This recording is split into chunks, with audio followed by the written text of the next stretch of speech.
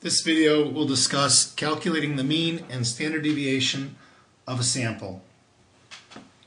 I'm going to use actually two samples, and I'm going to calculate the means of both of them and both of their standard deviations as well. I do this to make a comparison. To calculate the mean of the first sample, I need to add up my data points. So I need to add up in data set 1, I need to add all these values together, and then I'll divide by the number of data points that I have. Well, perhaps I should count my data points just to know that number. And I believe I have 7. I'll number them here, 1 to 7. And if I add these up, I'll get what's known as x bar, the mean of the sample of x. There we go. And so x bar is going to equal the sum of these divided by 7. And if I add them up, I believe I get 560. 560 divided by 7 is 80. Now I can't lie, I cheated a little bit. I made my first data point 80, and then I went up 1 and down 1 on my next two data points. So the average for those three is still going to be 80. And then I went up 2, down 2, and then down 1, up 1 on the last two. So I kind of maintained a balance point around 80. And if you don't believe me, you can add all of them up. You'll get 560. Divide by the 7 data points, and you'll get 80 as your mean. I'll do the same thing in the second data set. I also have 7 data points, and I will number them accordingly. And from those 7 data points, if I add those up, I will also get another x bar. Maybe I should make this x bar 2, and I'll make this one over here x bar 1. That to correspond with data set 1 and data set 2. And so x bar 2 equals, well, once again, I know it's going to be 560 because I rigged my data. What do I mean by rigged? Well, I started with 80, then I went down 10, up 10, up 5, down 5, up 2, down 2. So I maintain again a balance point around 80. I divide by my number of data points, and I find that this data set also has a mean of 80. In order to calculate the standard deviation of these two data sets, I will need to create a new column. In data set 1, I'll start there. I'm going to create a column called x minus x bar. And I'm going to create another column called x minus x bar squared.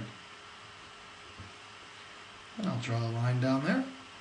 And x minus x bar, well, in the first one it's 80 minus 80. It's equal to 0. In the second one it's 81 minus 80. Again, when I say x minus x bar, x are these values here, and x bar is the value down at the bottom. So 80 minus 80 for the first one is 0, and 81 minus 80 for the second one. That'll equal 1. And I'll do that in my head for the rest of them. 79 minus 80, well, I'll do that one out first. That's a minus 1. 82 minus 80 is 2. Minus 2, minus 1, and 1 for the rest of those. And now for the next column over here, I'm simply going to square those values that I just found. So 0 squared is 0, 1 squared is 1, and so on.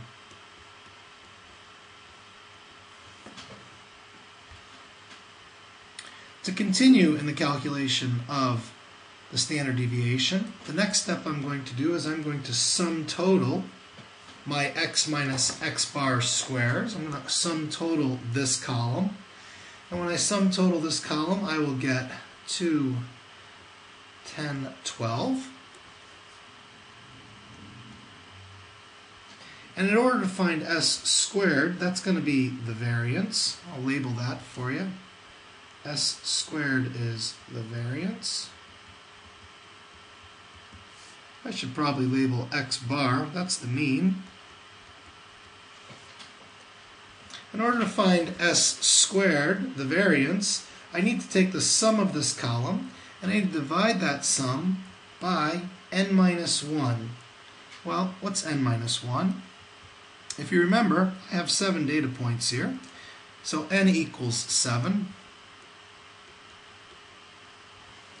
And n minus 1, therefore, would be 6. And so my variance would equal 12 over 6, which is equal to 2. And if I'd like to find my standard deviation, which we'll note as s, well, that's nothing more than the square root of s squared, which is equal to the square root of 2. And I'll label that s is my standard deviation.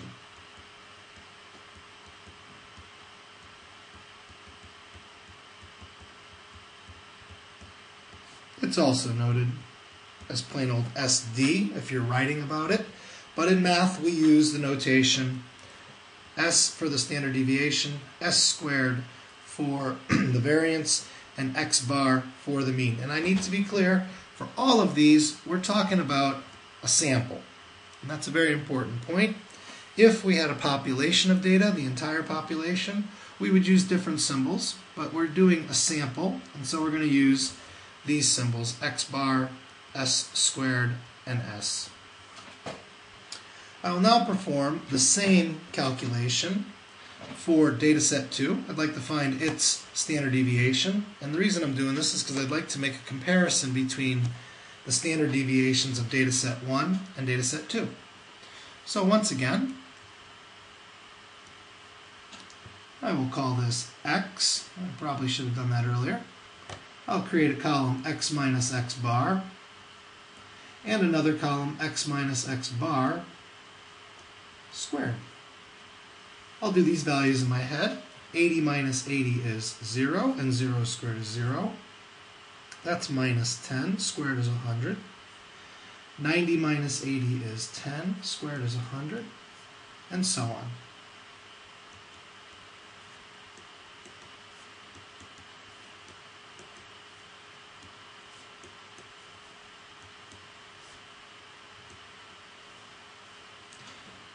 As before, I will take the sum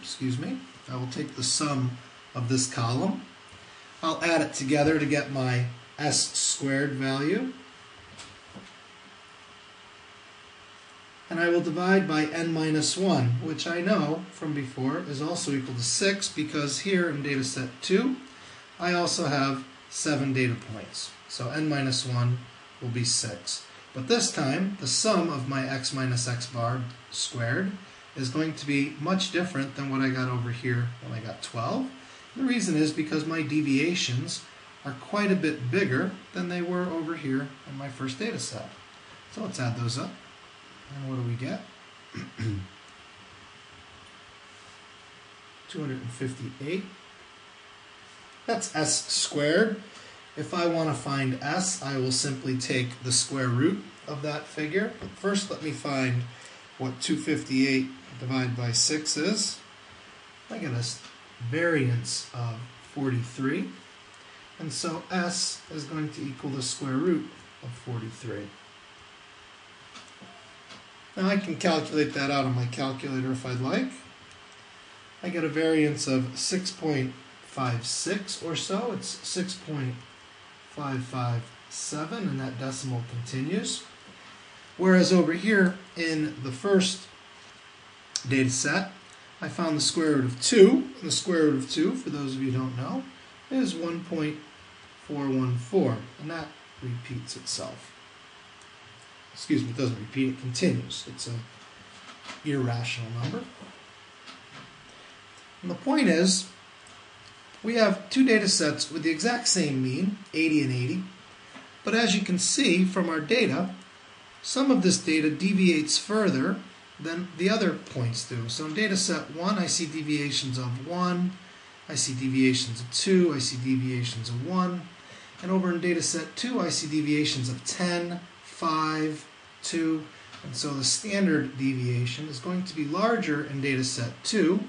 It's going to be larger because my data points deviate from that mean more than they did over here in data set 1. Therefore, my standard deviation here is 6.56 or so, whereas over here it's only 1.4 or so. That ends the first video talking about calculating the mean and the standard deviation of a data set, a sample.